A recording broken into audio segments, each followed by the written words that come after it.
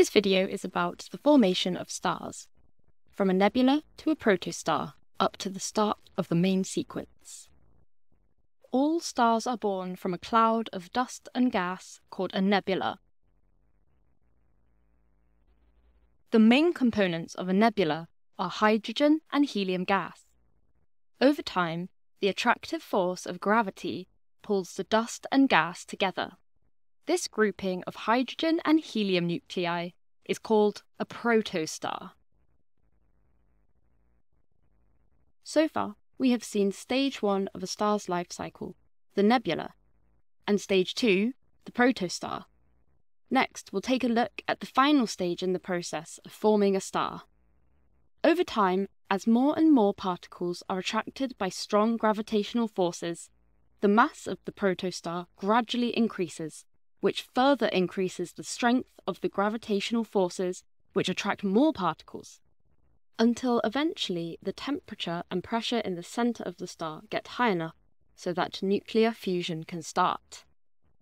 The high temperatures created by fusion produce an outward radiation pressure which exactly matches the inwards gravitational forces. This stage in the star's life cycle is called the main sequence. Once this happens, the star enters a long period of stability, as it continues to fuse hydrogen into helium for billions of years.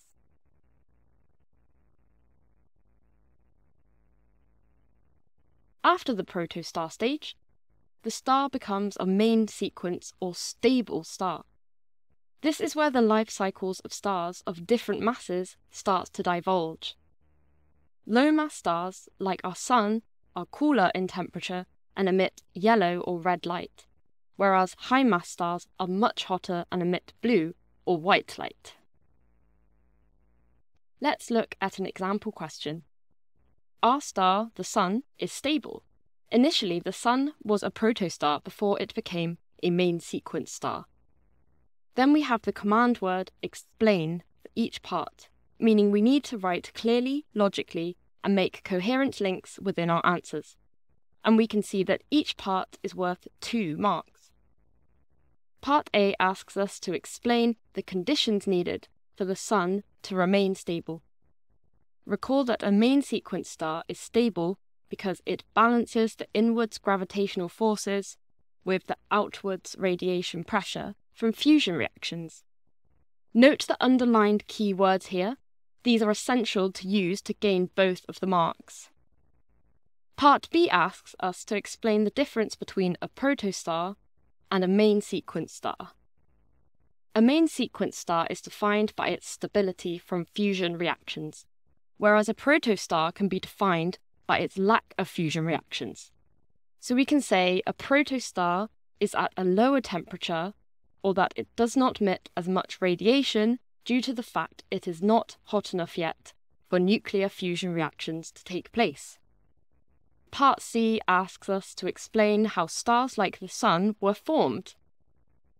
For 2 marks, we just need to reference the initial cloud of dust and gas, which was pulled together by gravitational attraction, or forces. In summary, a nebula is the first stage in the life cycle of a star. A nebula is a cloud of dust and gas in which stars and planets are born. Hydrogen and helium start together under the attractive force of gravity.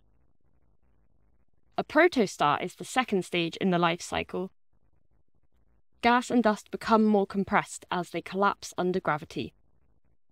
Then, as the cloud collapses, its internal temperature rises.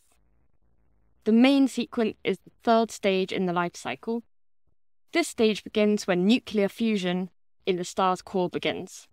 The inward gravitational force is now counteracted by an outward radiation pressure, which allows the star to remain stable for a long period of time.